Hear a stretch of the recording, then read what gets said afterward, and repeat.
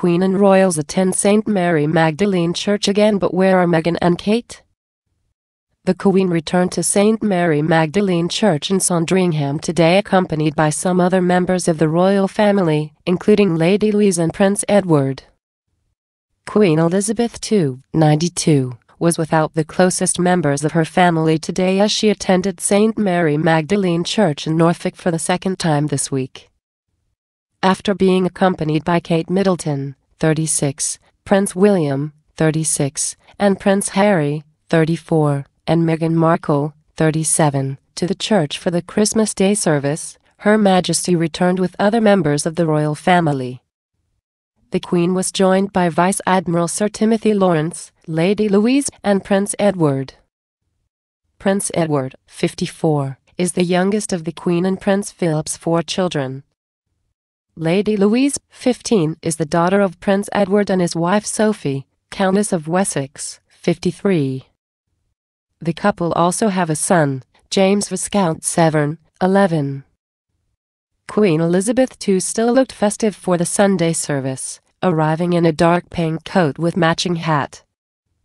Her hat was also adorned with white flowers held together by a pretty silver bow. She accessorized with a pair of drop pearl earrings and matched her lipstick to her ensemble with a dark pinky red shade.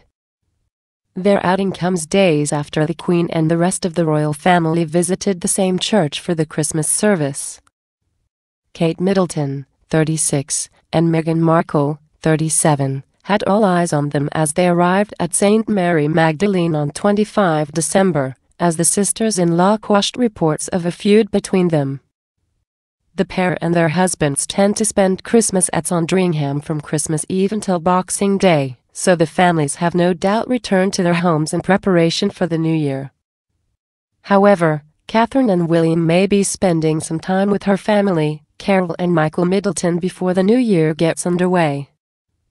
It was recently reported the Cambridges would spend every Christmas with his grandmother, so Kate's parents will have to see their daughter and grandchildren Prince George, Princess Charlotte, and Prince Louis, before or after the festivities each year.